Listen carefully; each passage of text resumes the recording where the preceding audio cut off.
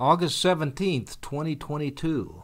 On the road in New Mexico visits Route 66 Murals, Albuquerque. Central Avenue runs straight through Albuquerque, from the Tijeras Mountains in the east, all the way to Coors Boulevard on the west side of town, and beyond. Central Avenue used to be part of Route 66, and there are still a few relics from that time that still exist along Central today. There are a few hotels along Central that have been rechristened historic buildings, and a few more modern restaurants that serve burgers and fries and thick shakes that used to be staples along the Route 66 in the 1950s. Route 66 started in 1926 in Chicago and ran from the Windy City all the way to Los Angeles, ending not far from the Santa Monica Pier. It connected a lot of little towns across 8 states and made it quicker and easier to get from one side of the country to the other after automobiles became the major transportation mode. Route 66 was decommissioned in 1985 and replaced with 4-lane highways that were safer and could carry heavier loads. On the east side of Central, by the Home Depot at Eubank and Central, a new building has been added to the Route 66 history. It is called Luminaria, Senior Community Apartments, for those that qualify by being over 55 and not making too much money. The buildings are not particularly attractive on the outside, but the place provides housing to a population that needs affordable housing in an America that is becoming increasingly unaffordable.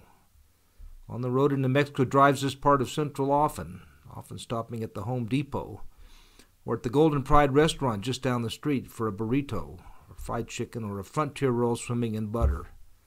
Recently, we came upon a beautiful set of murals being painted on the north side of the new Luminaria buildings. We stopped and talked with Molly, the creator and artist of the project, and enjoyed watching her bring it to life like a desert flower budding after a morning rain. This Route 66 mural was commissioned for her, and it is, we discovered, one of several dozen projects she has done in Albuquerque recently. It takes her several months to design and plan and paint an original canvas of what the project will look like on the walls, get it approved and funded, and then weeks to actually come on site and start adding paint to the stucco walls.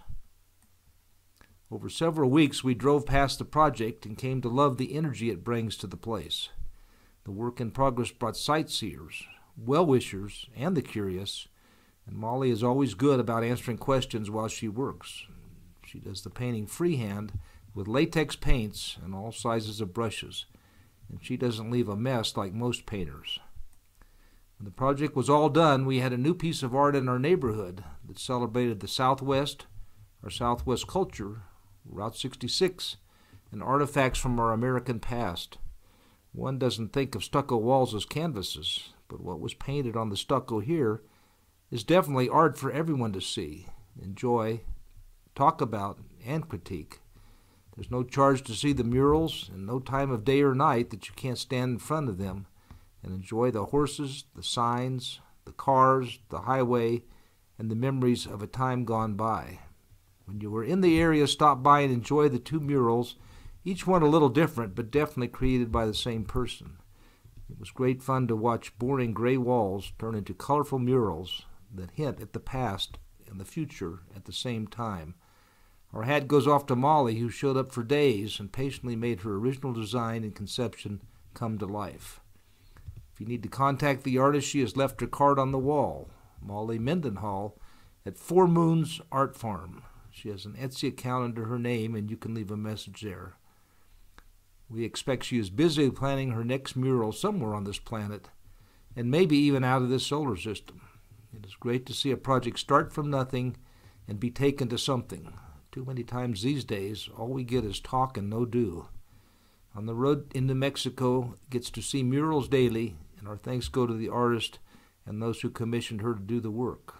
We at On the Road love the medium and the message of this project and urge everyone to drive by, maybe park, get out of your vehicle and look closely at the attention to details it takes to pull this off. Route 66 might have shut down, but it sure isn't going anywhere soon. These murals remind us that getting up and finding yourself a new reason to get up in the morning is as American as apple pie.